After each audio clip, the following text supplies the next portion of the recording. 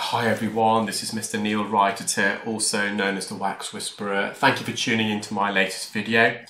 The patient in this procedure attended today on an emergency appointment reporting left complete reduced hearing, and they also reported a muffled sensation like they're underwater. So we examined the ear and the patient has otitis externa, which is an infection and or inflammation of the outer ear canal. And you can see in the initial pre-procedure examination video, the patient has got ear pus, what we call otorrhea, coating the eardrum. And that's what's giving the patient that sensation of being underwater.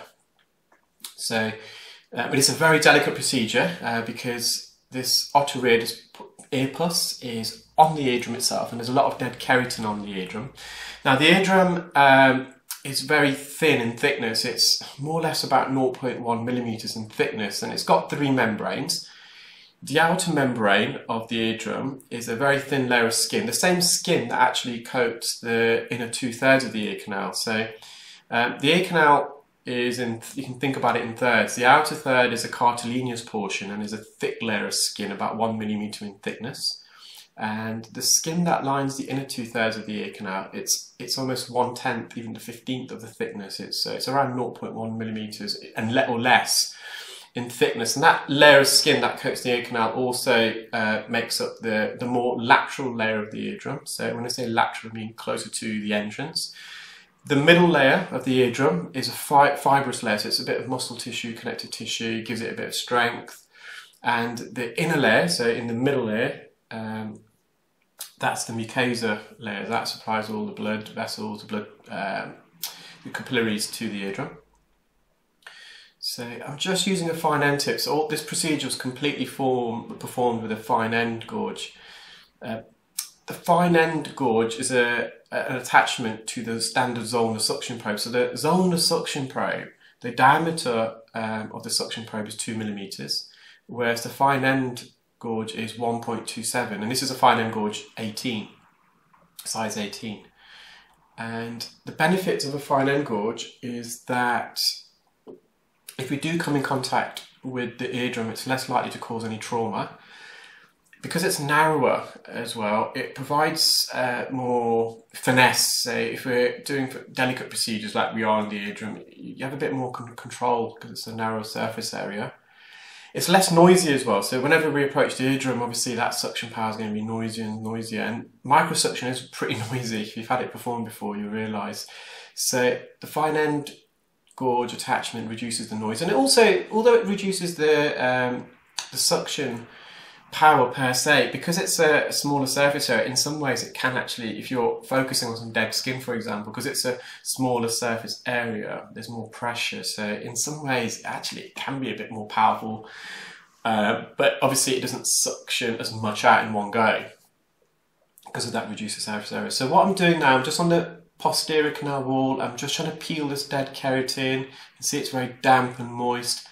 So we are on the bony part of the ear canal. We've got to avoid contact with the bony part of the ear canal because this thin layer of skin I made reference to earlier, it's tightly adhered and attached to the bony part of the ear canal, and there's no muscle or fatty tissue, and so that makes that inner 2/3 of the ear canal extremely sensitive. If you come in contact with it, the patient, believe you me, will feel that. So you can see we're making good progress here. We can see the majority of the eardrum. I'm just, at the same time, we're just mopping up around the ear canal wall.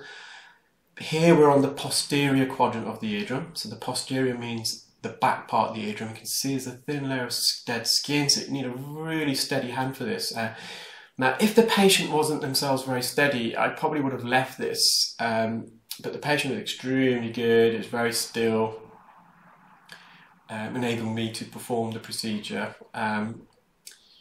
Whenever you have a patient with otitis externa or dead skin, I always try to remove as much debris as I can because that gives the ear the best opportunity to react and respond to any antibiotic drops or acetic acid drops. So now we're on the attic region of the eardrum. So more specifically, this is the superior anterior quadrant, so the top front part of the eardrum. So if you had a compass right now, that's the northwest, and there's a thick layer of skin here. This is a bit tricky to remove now.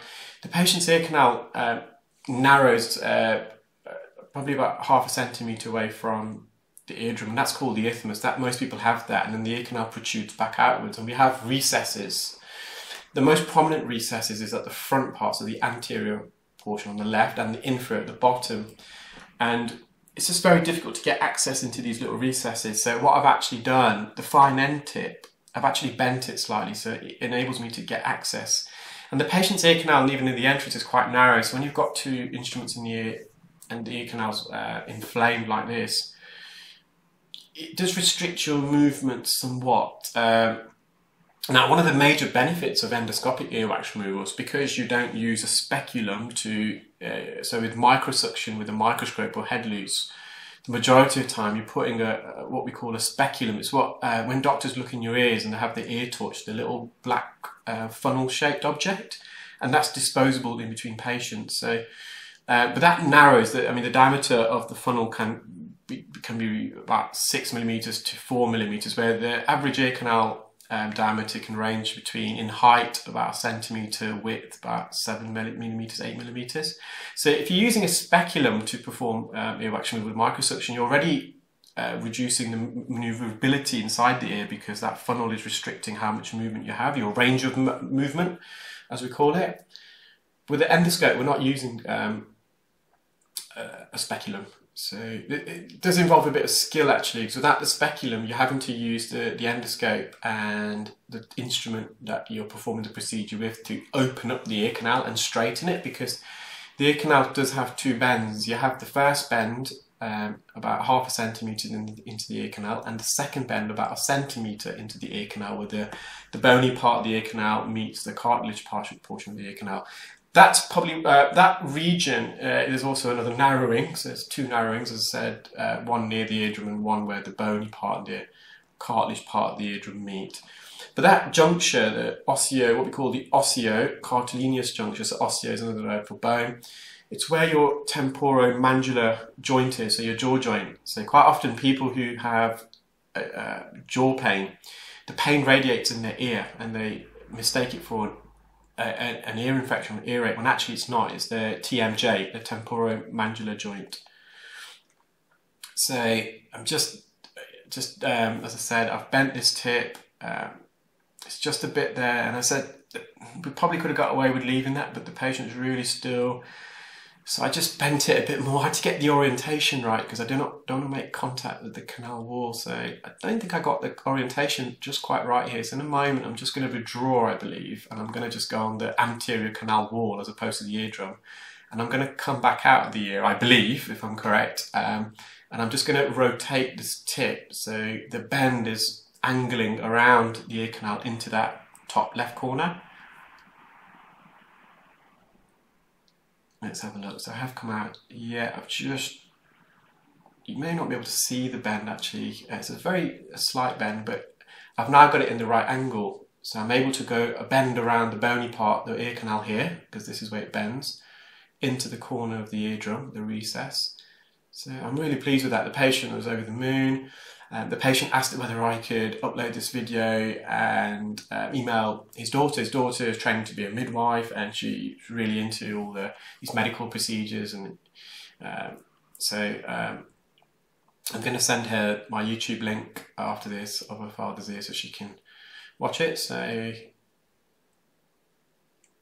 it's just some deck. I just want to see if any of this dead skin peels. I think I've done enough already. So the treatment, the patient previously had an ear infection, was previously prescribed some medication by the doctor.